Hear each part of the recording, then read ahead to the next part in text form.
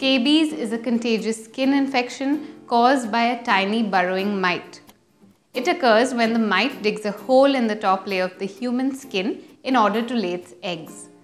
The presence of this mite leads to the formation of blisters and causes intense itching in the area. This infection usually occurs on the elbows, hands, wrists, feet and back. Here are some recipes which will prove useful in this condition.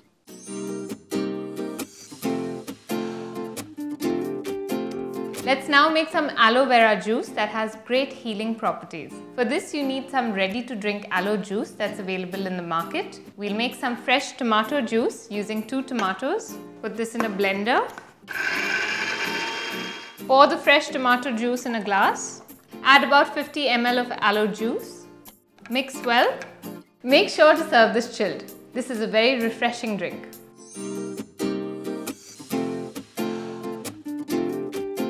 Now we're going to make a colorful orange and avocado salad. This is rich in antioxidants and hence is great for your skin. Take 3 tablespoons of orange juice in a bowl.